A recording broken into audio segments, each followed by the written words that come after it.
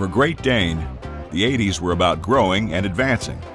This meant moving into international markets such as Canada, England, Turkey, Mexico, and South America. Meanwhile in Brazil, Indiana that is, our manufacturing operation expanded to include a large order line for trailers, along with a facility dedicated to making reinforced fiberglass panels and other similar products. Testing was another chance for us to distance ourselves from the competition. Our research and development lab pioneered the use of computer-driven road simulation equipment. Today, it's the only lab of its kind still in operation.